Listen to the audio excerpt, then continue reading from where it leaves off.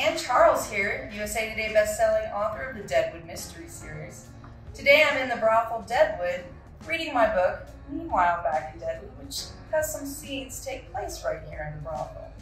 Now somewhere around here is Sam Lucky, but this is a brothel, so who knows where he's really laid up.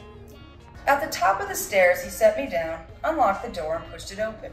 After you. Once inside, he kicked the door closed behind us. The click of the lock echoed in the long, empty room. A coppery glow from one of the back alley streetlights poured through curtain-free windows across the wood plank floors. At the other end of the room, I could see a neon vacancy sign from a hotel just down Main Street through one of the 3 tall windows.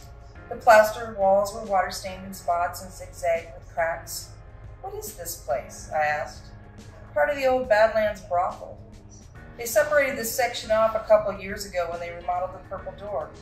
Before that, the upstairs rooms were connected so that the girls could move from one building to the next." "Aren't the brothels supposed to be haunted?" "Some of the sections are, but the ghost stays mainly at the other end for some reason. I've yet to sense her down this way." "Have you been up here a few times?" He nodded. "I know the owner." "Is he a client?" "And a fellow Deadwood history fan." "So that's how you knew about the key." "He lets me come up here whenever I want, so long as I lock up when I leave." He backed me into the wall next to the door. I raised an eyebrow. "Do you bring your waltz partners here often, Gomez?" "You're the first and only, Tish." "Where have you been?"